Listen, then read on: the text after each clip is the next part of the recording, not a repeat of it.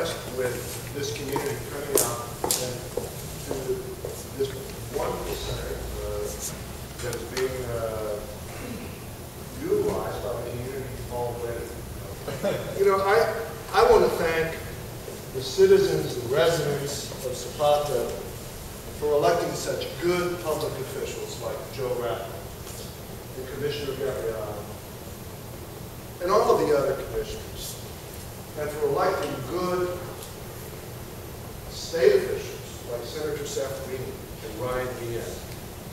Because let me tell you, you have the best of the best serving in public office. It makes my job as a legislative consultant so much easier when you're working with dedicated individuals, dedicated to their community, dedicated to improving economic development, the economy here in Zapata. It makes things so much easier for me. I want to say that Zapata County, the Commissioners Court, have a real vision for the future of Zapata. They've adopted a master plan that was developed in conjunction with the leadership of the ZEDC, Zapata Economic Development Center. They have a vision for the future of this community.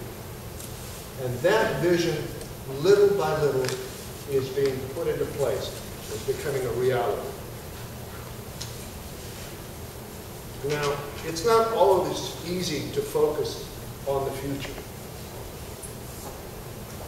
Especially when, well, most recently we've had property devaluations because the oil and gas companies have moved away. And it's easy to neglect the future when your tax coffers are full with royalty payments. But the mark of true leadership is when you have public officials making the tough decisions that have to be made in order to prepare a community for the future and for the future generation. Because leadership involves not just dealing with today's problems, but looking ahead and dealing with the challenges of the next generation. I want to single out for praise two individuals. Senator Judith Safferini and State Representative Ryan Diaz.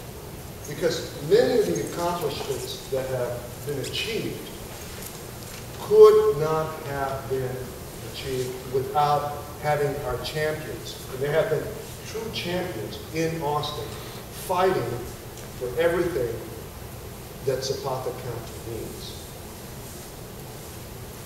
I'll give you one example. One of the accomplishments is this facility. It's a tangible accomplishment.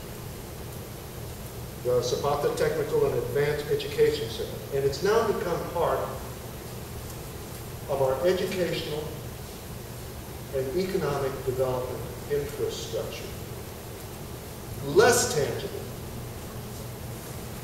is the achievement in the area of providing Zapata County with the tools that it needs in order to regulate growth in the future. Ordinance-making powers and zoning powers.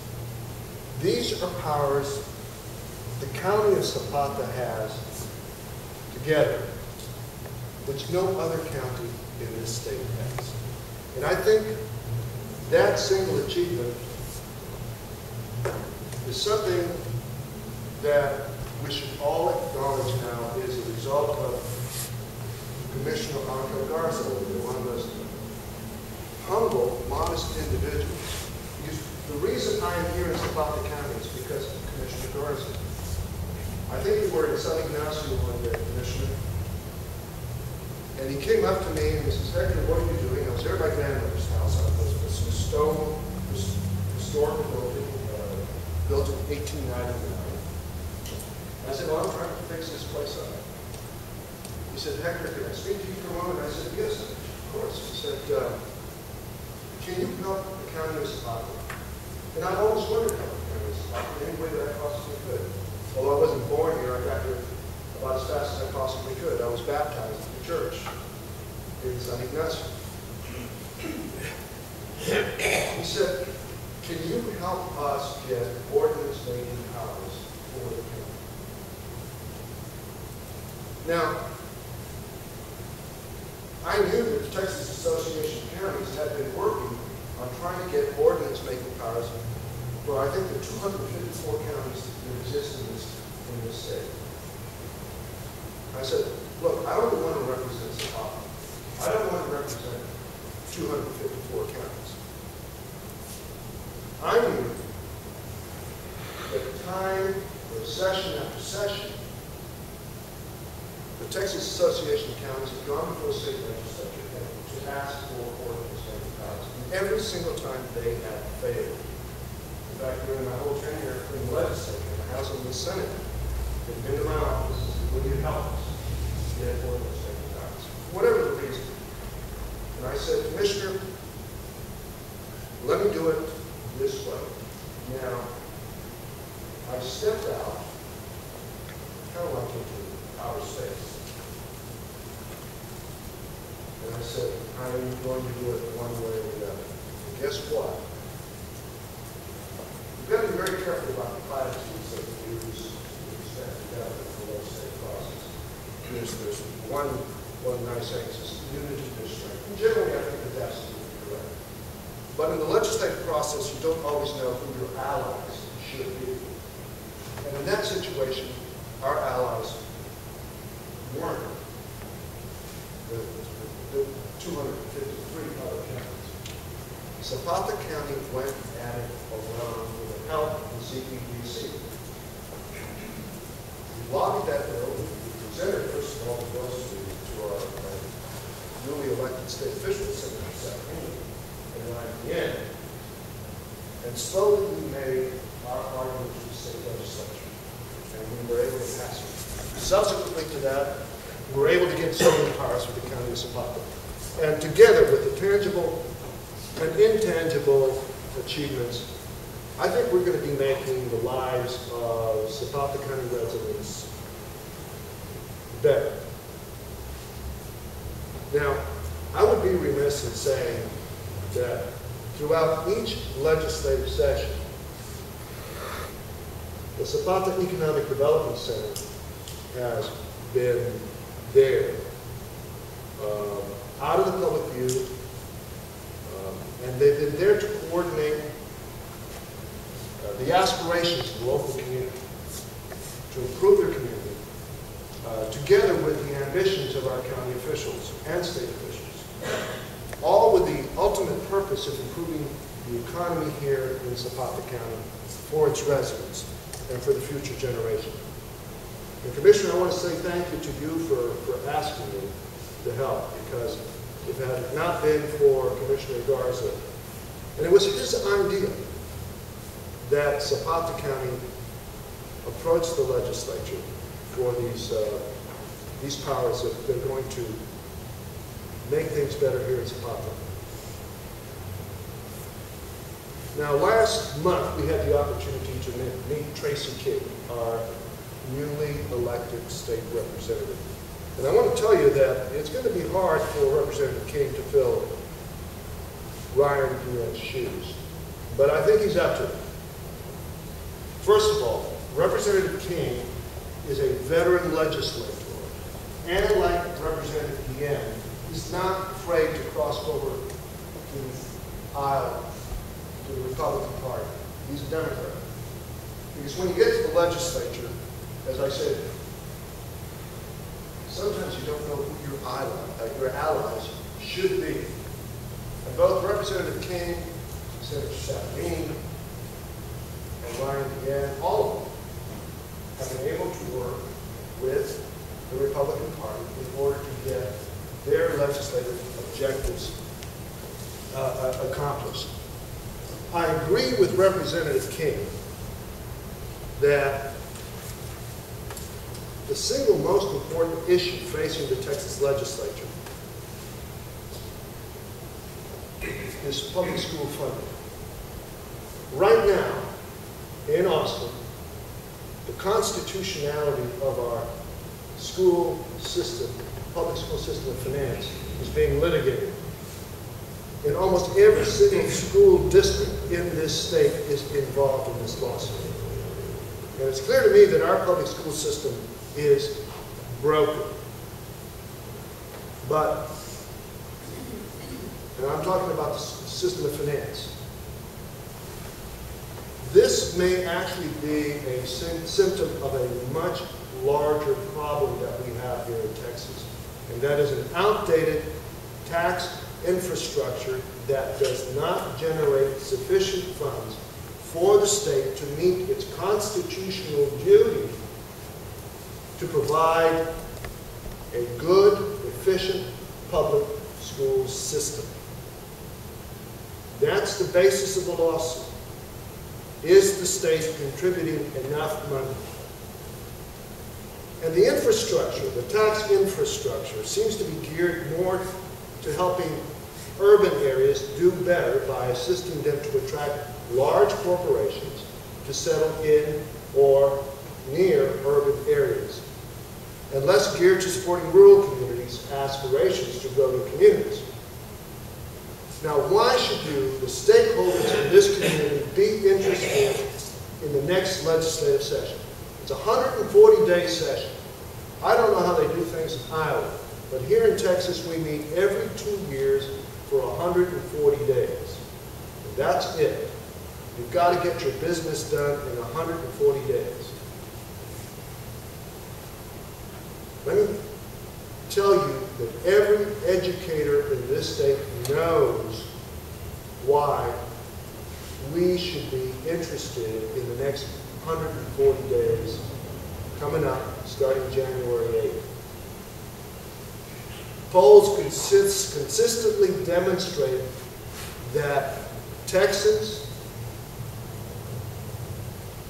believe that education is the single most important issue facing the legislature, and that it should be the legislature's priority above every single other issue.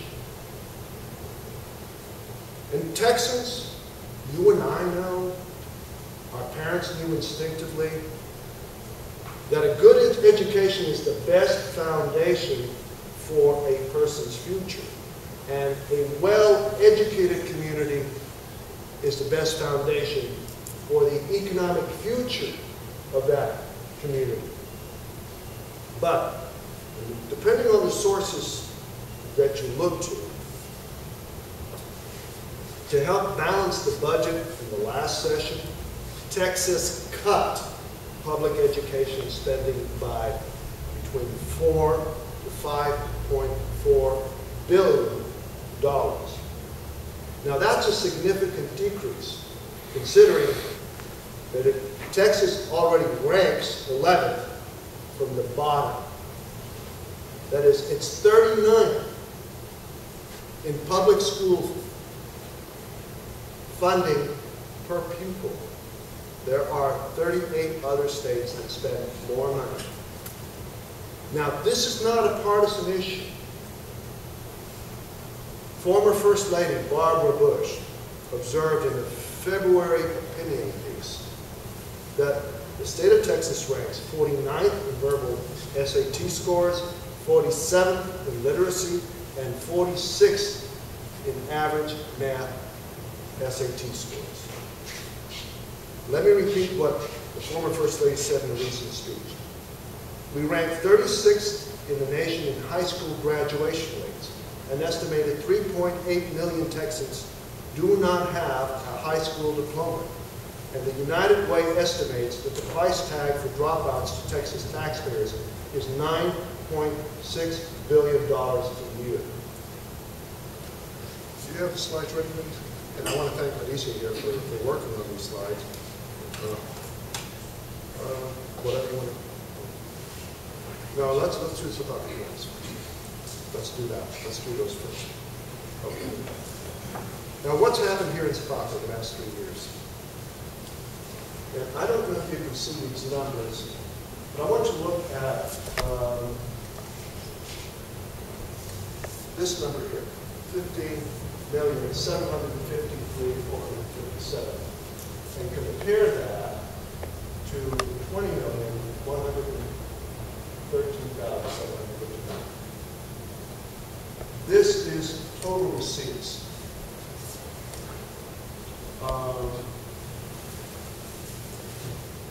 We've dropped.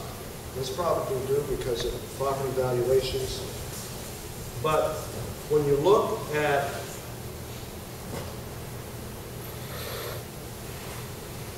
all right. So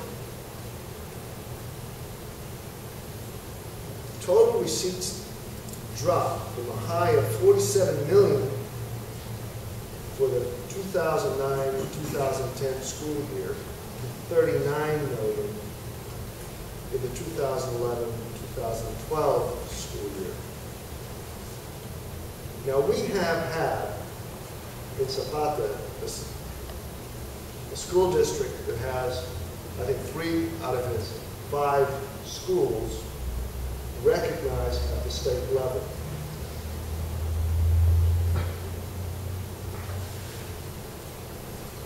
How long can we expect them to do more with less money if the state doesn't help out? And what is the financial impact on Zapata County's economy when you have $8 million less circulating through the local economy? I'm not an economist, but I'm going to tell you that I think that's going to hurt local businesses. Now, as the Zapata County Independent School District was experiencing massive loss attributable to failing economy and reduced property values, and state education funding was being cut, Texas gave out more tax incentives than any other state, around $19 billion a year, according to a New York Times study of the Texas Enterprise and Emerging Technology Fund. That's a giveaway of $759 per capita. And that's 51 cents of every state dollar in order to attract business and industry. Dale Kramer is a conservative, is the president of the Texas Taxpayers and Research Association, has asked a very important question. Where does economic development end and corporate welfare begin?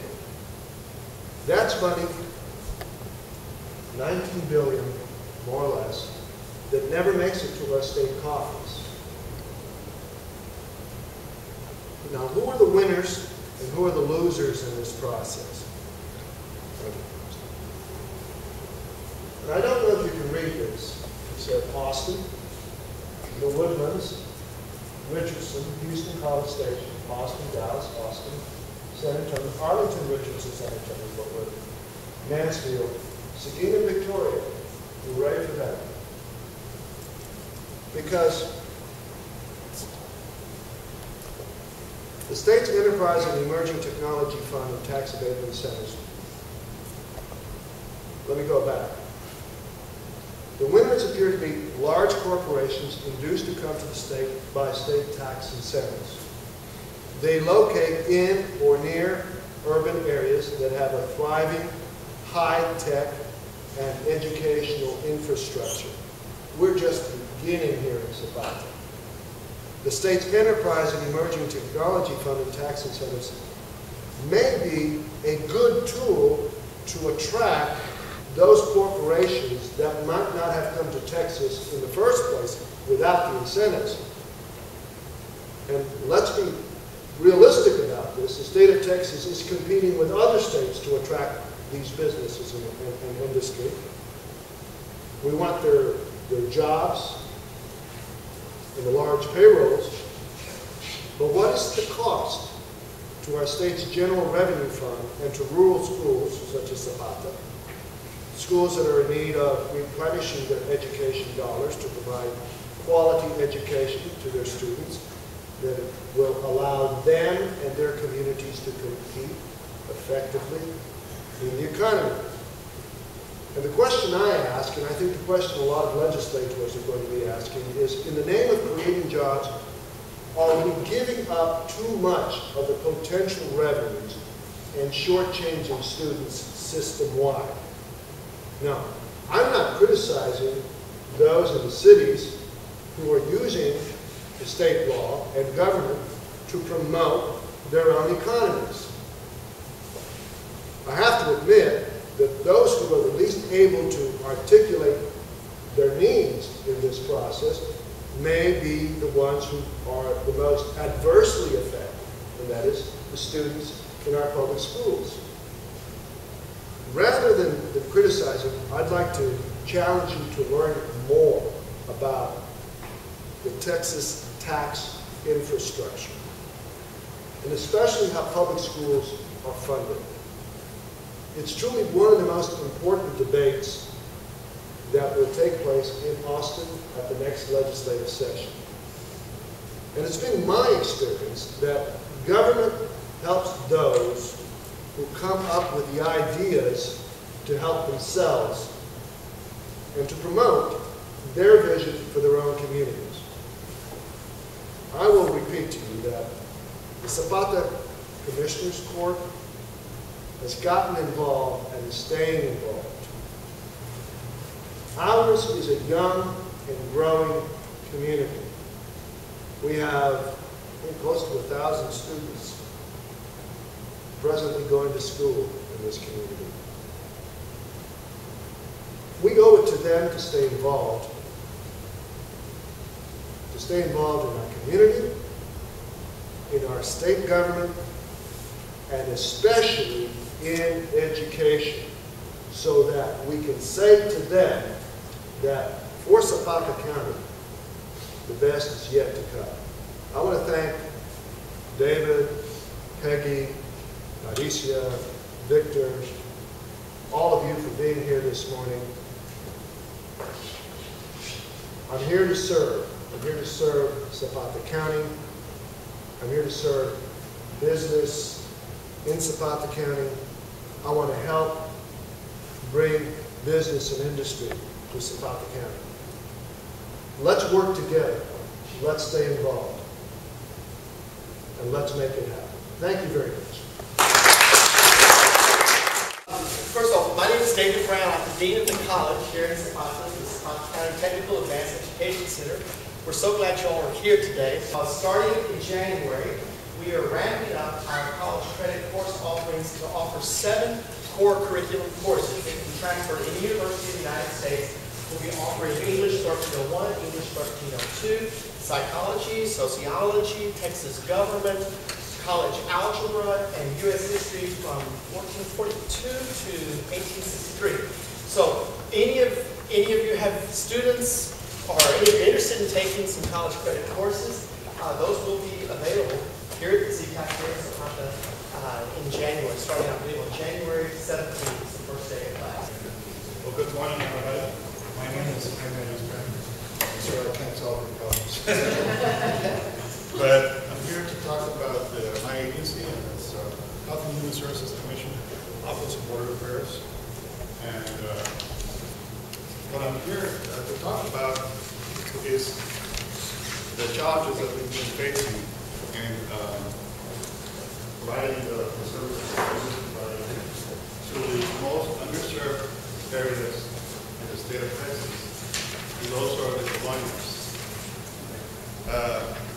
In Webb County alone, we have 62 colonials. And in Zapata County, all of your subdivisions you have are annotated on the Secretary of State website as colonials. You have 41 colonials here in Zapata, Texas. And so, this is what a colonial means, basically. And based on the explanation there, you all meet this criteria. What we've been able to do is try to meet the basic living necessities of these areas. And what we, not just by our program, but by merging with county officials, merging with city officials, we've been able to slowly and surely. We do have outreach workers, which are productoras, and that's one thing that we're going to be doing with the Tambo Colonias program here in Zapata. Through your educational component here, we'll be able to bring some certification classes for productoras.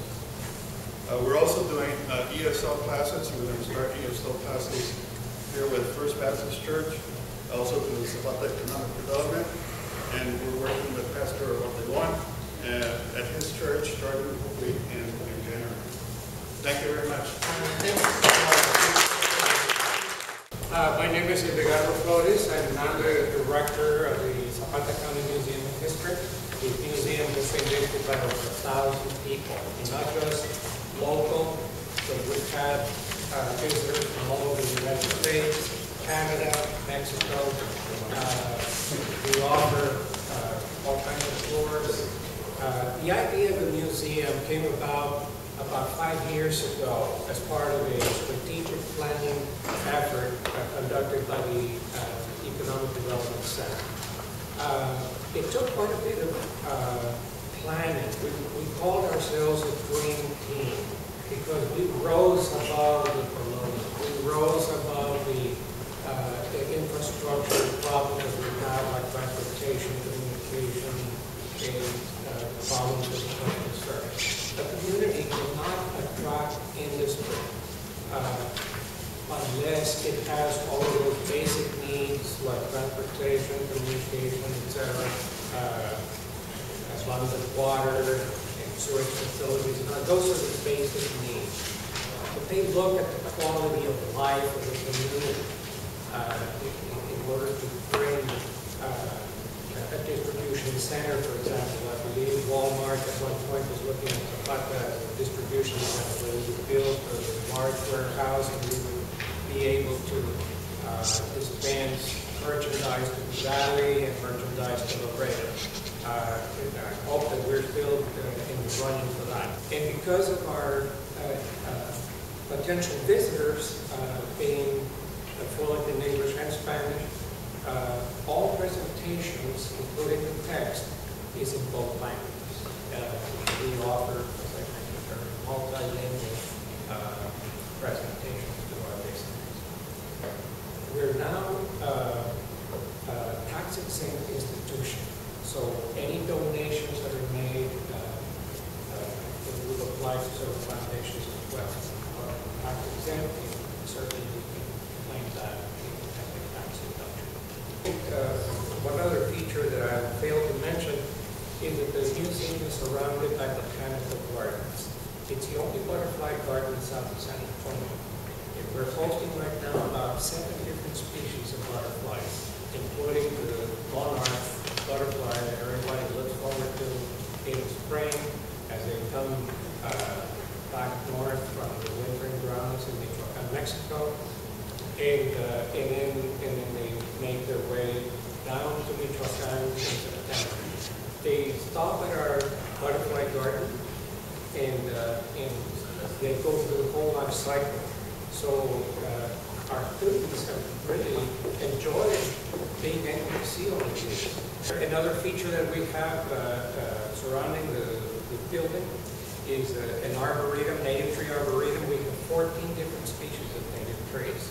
I just want to tell you briefly about a new tool. Right now, the tough economic times are still with us and may continue for quite some time. So there are many businesses, local businesses, that are struggling, and we want to part of our role is to support them and new businesses and those folks that may be unemployed wanting to look for or have interest in starting their new businesses. There are tremendous opportunities, but we have a $95 million retail sales leakage out of Zapata. So residents spending $95 million outside of Zapata.